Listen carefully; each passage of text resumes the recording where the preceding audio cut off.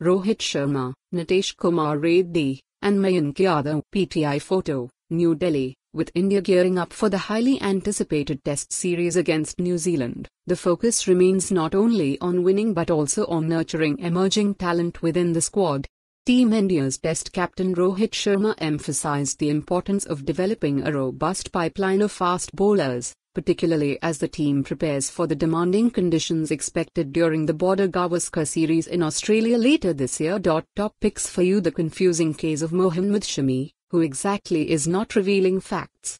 How India can deal with Mohammad Shami's void in Gautam Gambhir's era of bowlers. Mayank has shown what he is capable of, but we need to be cautious with him, Rohit said in the pre-match press conference on Tuesday. He has dealt with several injuries in the past, so we don't want to rush him. We'll monitor him daily and gradually build up his workload with the red ball. Our aim is to develop him progressively rather than throwing him straight into international cricket. The inclusion of young talents like Harshit Rana, Nitish Kumar Reddy, and Mayank Yadav as travelling reserves signals a strategic shift towards investing in the future. Mohammad Shami situation: who exactly is not telling the truth? Beyond the boundary, we have seen potential in them.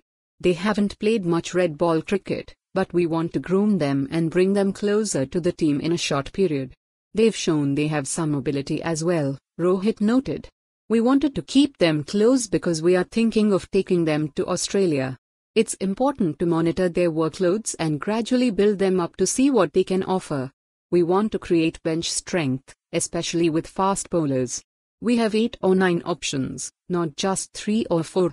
Like we have multiple options in batting, we want the same depth with our bowlers, the skipper further added. As the team prepares for the first test at M. Chinnaswamy Stadium on Wednesday, fans are eager to see how the blend of experience and youth will perform against a formidable New Zealand side. For more on this story, visit the news article link.